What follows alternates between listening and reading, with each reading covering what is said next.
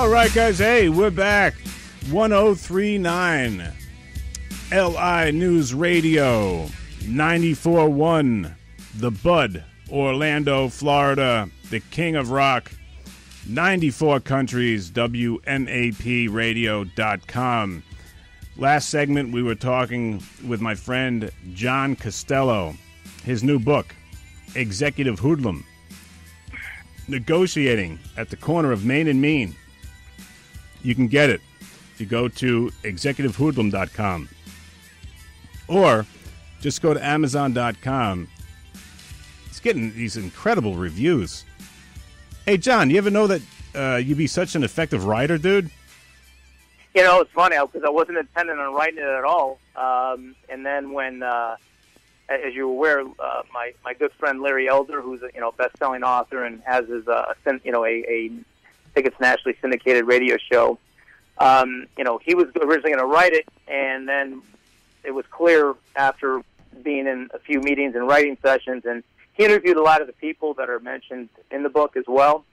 But he's from South Central Los Angeles, so he wasn't really familiar with Chicago street slang or any other vernacular. And after that, it was clear that I was going to have to write it. So, I decided that I'm just going to tell a story. So, my goal was to have people hear my voice when I'm reading it, because it's me telling a story. Reads more like a novel than a true story, and some of it, when you read it, it's going to seem surreal because people are going to say, this is impossible for all these events to happen or be surrounded by, one guy. So I think if I read it myself and not having authentication like I have on, my website or all the documents that I dug up when I did the fact-checking and got the timelines correct, I probably wouldn't have believed it myself, to be honest with you. Wow. Anything from meeting, me hanging out with celebrities at the at Hugh Hefner's, to my best friend being a celebrity, it's something that was not even something that would even remotely cross my mind as a kid, growing up in Chicago. Yeah, and it's crazy too, because one of the things that you talk about in the book is that you talk about growing up poor. Now, a lot of people who think that you're surrounded by this life and stuff like that, they see The Sopranos, they see AJ. AJ Mm-hmm. could want for nothing. And, what was it like to grow up poor with all this stuff happening around you? You would think from the outside it might be different. What do you say to those people? Well, you know what? It was, back then it was very different, because being poor then, it was very obvious to people. In other words, if I went to the store to get milk or bread, I had to go there with actual food stamps. And when you're in line and paying for something with food stamps, this isn't the digital age. You get some pretty nasty looks from the cashier, from the people in front of you, the people behind you, like, hey, you're some type of, a deadbeat. Mm-hmm. We were on welfare for quite a while, because my father had another family who was treated a lot different. They were if you're familiar with California, they were living in the nice suburb of Encino, up where the rich people live, and we were down in the in the West Valley, and not such a great area. It was. My father wasn't the prototypical guy, mob associate that you would associate with any of the movies you see, who actually are very protective over their families. In other words, we felt like we original three were expendable, and I think a lot had to do with psychologically, because every time he saw us, he remembers what he did to our mother, and he remembers the guilt. So it was almost like he wanted to push us away, because he already had a new family. In fact, when we moved in with him, unbeknownst to us, he already had 3 other kids. And what hit me hardest, which caused a lot of resentment and hatred in my end, and one of the things that helped me to drive myself to success, was one of the younger kids I met that he had shared my name. Mm. So when you feel you're expendable and that you'd already been replaced, once again, as a third, looking at it as an adult, you probably say, brush it off, move on. But your mentality as a 13-year-old kid is a lot different, right? Right. There's maybe insecurities there. You just lost a parent, and now all of a sudden you've been replaced. So yeah, I'd say that was a a thing that really got me red hot, but I was scared to death to say something because then I'd have to take a beating. And I took enough of those, and I didn't need another one. I just figured I'd bide my time. I'd get out of there, and sooner or later I'd walk away and not look back. And you talk about challenges, and you had so many of them growing up. And there's another gentleman that I was speaking with who I'll tell you about later. I'll probably rerun him later. I'm talking about Gunnar Allen Lindblom, who has a great story. I'll tell you about him later, Johnny. But one of the things that you tried to do is you tried your best to try and hide the family's perceived criminal behavior because you were a smart guy and you wanted to advance in the white collar with your white collar colleagues. Right. What was that like? I mean, trying to almost live two lives to cover up with one, make excuses. I mean, tell me what that must be like, man. Well, there's some very good examples of it. I think the biggest issue was my father and I shared the same name, and if he periodically, if it suited him, would use my Social Security number. Oh my God. So a lot of times, anything he did would show up with me. But as it pertains to some of the challenges, I give you a perfect example. I'm trying to work my way up the corporate ladder. I just got promoted to director of global sales, and my sister had recently been on a talk show. I think it was Lisa Gibbons or Montel or Geraldo. One of them with Antoinette Giancana, who's the daughter, known as the Mafia Princess, the daughter of Sam Giancana. Mm-hmm. So, that gets out, and since the names are the same, and you can see these clips are on my website, they say loud and clear, John Costello, a.k.a. this, a.k.a. this, a.k.a. this. But, of course, when John Costello gets out there, and all of a sudden it's guilt by association. I went out, after I graduated college back in '83, I was going to buy my first car from a friend of mine that actually I went to college with. And he was running the credit check. And, of course, the guy comes in and he says, "Hey, John, your records indicate that you're incarcerated." So apparently, while my father was in prison, he had used my social, and somehow it ended up, notifying them that this Social Security number, was not the part of the working class, it was the part of the incarcerated class. And, I had to look at it and go, well, look at the year. It says I was born in 1938. Do I look that old? So, that's one of the things. And I guess the topper was when I was, we had a worldwide sales meeting, actually, a global sales meeting scheduled at our corporate office.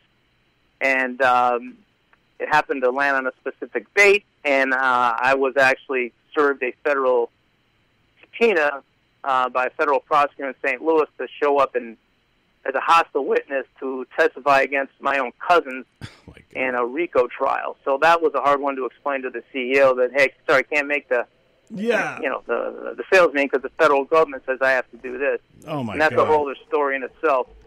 So, yeah, it's, once again, one of those crazy things. In fact, I think the copy of the subpoena is on my website. So if you see it, it's right there front and center. That was a tough one to get around. So it's those types of things and more that have you having to deal with that part of your life, and at the same time trying to pursue the career of keeping that stuff a secret. And at some point, it had to come out, especially these days when I handle government relations. So I deal with senators and congressmen and other bureaucrats. And, I have to, I fully disclose because I'd rather have them hear it from me than to find out later, hey, do you know that guy that you were just with, his father did this, this, this, and this? You know what I mean? So it's, but honestly, to tell you the truth, writing the book, it was very liberating. Because once that's out, and then you don't have to hide it, it's honest to God, it's liberating. It's like, you know what? I don't have to hide this anymore. And in fact, as a sales guy, I realized I could use it to my advantage because, remember, I was dealing with a bunch of engineers. I mean, life doesn't get more boring than electrical engineering when you're, I'm from the streets of Chicago. So if I'm going to see a customer and they can tell them a little bit, not myself, they started asking me. Finally, I just said, well, here's why I'm not myself. and I'll hand them, here's the subpoena I got, right? Or here's the thing I got to do. And then to them, it was probably the most exciting thing they'd certainly seen that year.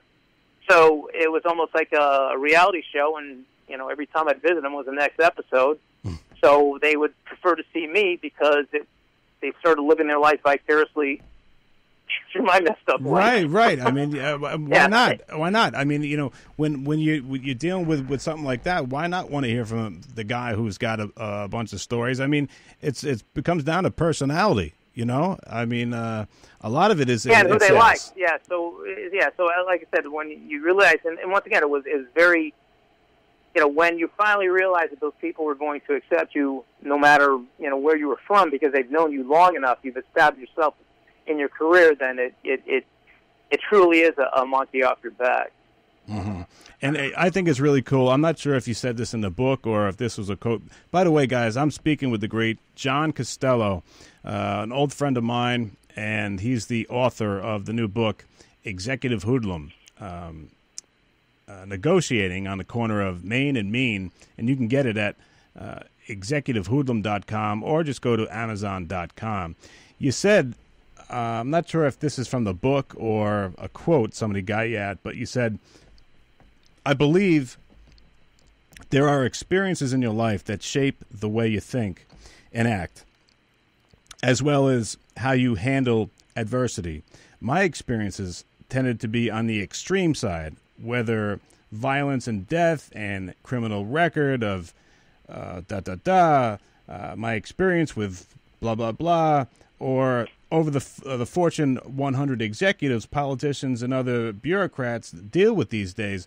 How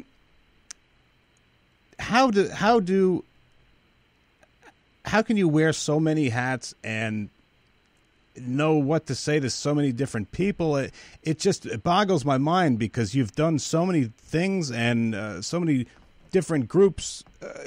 Most people just identify with one group, but here you are, you're all over the place, man. Yeah, it's kind of odd, and that was probably from the notes from an interview I did. That's not necessarily in the book. It's probably something somebody would take from the book as a that's from a review from Amazon. I see right now. Okay, yeah, that's from a review. Sorry about that. I didn't mean to. It's certainly a path less traveled. And put it this way, you have street instincts, and you have the city that calls you back to the neighborhood. And there's something to be said. You, as a guy that's been in New York, I mean, it's very true what they say. You can take the boy out of the city. You can't take the city out of the boy. And I would characterize it that because it's very hard to turn your back on your family and even your extended family. And it's a very thin line to walk, and you got to know where you draw the line. And that was a challenging part, because it became very, very stressful. Mm-hmm. So learning those things the hard way probably helped me in my career, because there's a lot of things I learned from that in terms of being able to handle myself in the business world, because then, deadlines and meeting numbers and stuff like that on a quarterly basis for a publicly traded company, I think that stress level pales into comparison to the stress I was feeling outside of the workplace. Mm-hmm. So I would say that, and I guess this is a line from the book, dealing with criminal families, drug dealers, outlaw bikers, outfit guys, wise guys, certainly prepared me for working, with the government. I mean, it truly, some of the things I see, I shake my head and said, "Boy, my father did 5 years for that." And this guy's walking around like nothing ever happened. So, yeah, that there is an irony there, but yeah, I would have to say that, whereas I wouldn't recommend that, to turn it in, to try to walk that line can be challenging. But once again, it's my street instincts that tell me I can't turn my back. Certainly not on family. So, I would usually just disclose. For instance, a perfect example, and I'm not using any names, but I got an email from the wife of a guy that was about to be sentenced. And she requested that I write a letter to the judge on my company stationery, indicating that they should show leniency or whatever. And so, once again, you're in a situation where I had to bring that to the chairman of the board of the company and said, look, what do you want me to do? I go, if I don't do this, I can't step another foot in my neighborhood ever. And if I do this, this could be detrimental to my career with the board of directors. What do you want me to do? And so those are the types of situations that, once again, I'm sure the chairman of the board of most public companies isn't faced with that type of question from one of his top executives. Yeah, right. But like I said, those are the types of things that happen, and you have to kind of wiggle your way around them and try to deal with them the best possible way, without crossing a line. Yeah. So it's delicate balance, to say the least. Yeah, but the thing is, throughout your career, you've been someone who you kept your nose clean, and you rose to be so successful in business, and you've helped and educated so many CEOs, and you're at the top of your game. I know what you did. Do you talk about in the book? I mean, I could brag on you for hours about what you've done in the business. Do you talk about? I mean, do you tell the audience exactly what you've done? Because I can do it. I don't know. I've kind of put it this way. I started as I was never a white collar guy. I was, during the summers, I'd hump shingles up a roof, and I'd be hoisting hot tar up, a 3-story building in Chicago, and I was accustomed to showering afterward, not before work, and wearing a tie and dealing with yuppies. I mean, it was a culture shock. And the transition of trying not to use street slang or swearing or using profanities around the workplace was fairly challenging as well. But once again, it was certainly an adjustment period. I worked my way up traditionally. I started on the bottom. I was this company I'm with now. I've been there with almost 30 years. I started as a sales engineer and then went through a series of promotions to become the vice president of government relations and business development. For which is basically a $20 billion publicly traded company. So it does have its challenges, but there are certain things you learn in the street that really help you in the boardroom. And I can give you a perfect example. Me being on the wrong end of a sit down, where I'm trying to explain to some outfit guys that I didn't steal their money, my father stole their money. When you're under extreme duress, your words say one thing, but your body says it, and you will typically tell the truth. Mm-hmm. So, there's a lot of tells that these guys, like, you don't think you're walking out of a meeting on your own feet. Whatever you say better match with your body language, or you're in for a harsh surprise. So when I walked out of that sit down after my father stole that money, and I had a guy tell me, "Hey, Johnny, you're off the hook, but I can't guarantee anything, for your father." Well, later on, we became very good friends. He actually offered me a job on his route, basically collecting protection money from a specific neighborhood. That's when I learned a lot about body language, how people act, what they do. I've been when I went with this gentleman to other sit-downs, on being on his side of the fence, I was able to observe how people react when they're under that duress. And I brought some of those lessons to my negotiations or in the boardroom with people, and just watching their mannerisms as we spoke and negotiated. And I could walk out of me and say, I don't trust that guy, and here's why I don't trust him. Wow. Here's why I think he's not telling me the truth. Here's why I think this deal isn't what he's claiming it to be. Outside of doing your diligence from a legal standpoint, once again, there's something to be said about body language and learning that. But once again, if you have to put that person under a specific kind of duress and know what to ask in order to get the truth. So, so those are some of the lessons that I took from the street side to apply them, to the business world. So, once again, I don't recommend that as part of the curriculum, but let's just say that I learned quite a bit from some of those street treat, guys. I got to say. Brilliant. That's brilliant, man. I got a friend out in Lake Forest up there. He's a business coach. His name is Steve Smith. I could see you guys, doing something together because you got so much to give to the business world. I mean, you're such a smart guy, and this book right here, guys, Executive Hoodlum, negotiating on the corner of Main and Mean. Get it at executivehoodlum.com. Get it at amazon.com. My guest today, John Costello, an old friend of mine. It's a blast from the past. I'm so glad to reunite and to hook up and to learn what you're up to, and didn't know you were such a great writer.